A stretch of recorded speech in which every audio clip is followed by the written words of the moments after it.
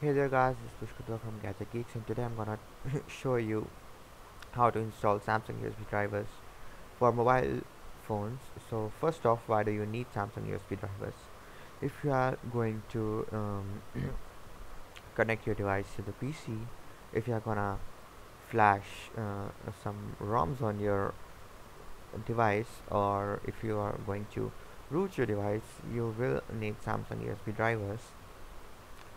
So what you need to do is open the zip file with WinRAR and extract it. You can download it. The download link is in the description for WinRAR as well as the USB file.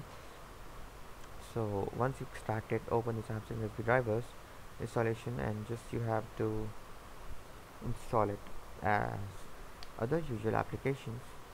It won't take much long, for about 1 to 2 minutes,